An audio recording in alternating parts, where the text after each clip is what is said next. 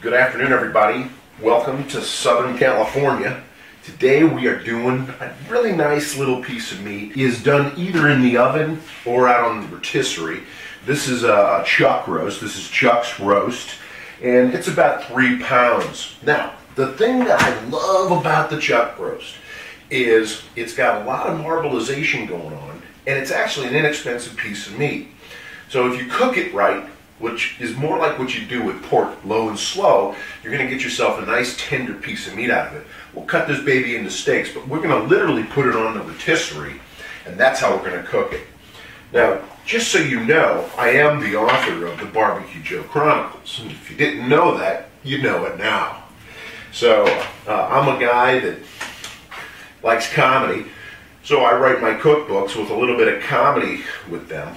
And I also like to grill on planks, so I actually distribute these in 4 states. And you can pick these up at 99-cent only stores. What we got here is tonight we're doing some baked potatoes with these. Twice baked potatoes. They're going in at 400 degrees.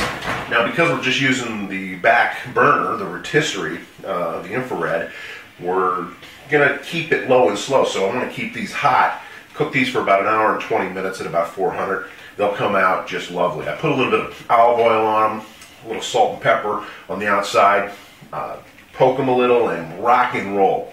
Now, this piece of meat, I'm going to show you how I do this. You want to make sure your rod is long and stiff and hard so that when it twirls, it doesn't fall in.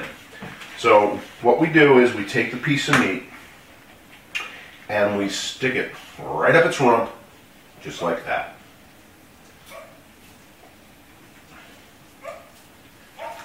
And then we put it in to those little fork prongs, and then we take the top portion, secure it, just like that. And she's ready to go on the grill. Now, one thing I will do is I'll add a little bit of olive oil. Already marinated this thing for 2 days in bourbon, salt, and pepper. So now we've got a little bit of olive oil on it, and it's good. It kind of keeps things from sticking too. I'm going to pair this tonight with a nice Spanish Tempranillo. This is a straight Tempranillo.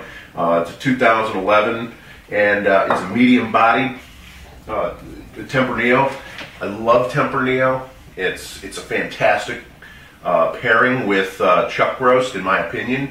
However, everything's subjective, including the barbecue and the grilling. Whatever you're making, but the pairing to me goes nicely because this has got some really nice tannins, and it's kind of got a smooth finish, and that's going to go really nice with a chuck roast, the way we're cooking this. So that's what we've got. We will be grill side momentarily, so chop, sizzle, grill, eat, rock and roll. Well, we are grill side here, folks, and we've got this bad boy on. This chuck roast is going to go at it for a good 2 hours. It's about 4:15, about 6:15 we'll let it rest for about 10 minutes after that. And by 6:30 we'll be eating. Now we've got some apple chunks already starting to smoke, and now I'm going to add a little bit of oak. So oak and apple on this is what we're doing. This is some bark. Bark gives it even a more infusive. Boy, that smells good. You gotta just love that bark. So we're going to do this at about 350 degrees because what we want to do is make sure that it's kind of medium rare. Okay, it's been on about 30 minutes, and you can see it's just starting to get nice and brown, and that's what we want. We want this bad boy medium rare when it's done. In the center, and just a little bit more like medium on the outside for the folks that like it medium. Mushrooms, so we're going to make room for those guys right here. I got my lower burner on right here. It's got about 30 minutes left. The mushrooms. Got about 15 minutes left. The mushrooms just have a little bit of goat cheese in it, and a little bit of dusting of Parmesan cheese on top. That's what we got going. Boy, that smoky's going. We got oh yeah, now we're talking. That is really, really about the taste here. Just to kind of give you a visual. Look at that. 10 more minutes and we got perfection. Chuck the roast. Very often, grill responsibly.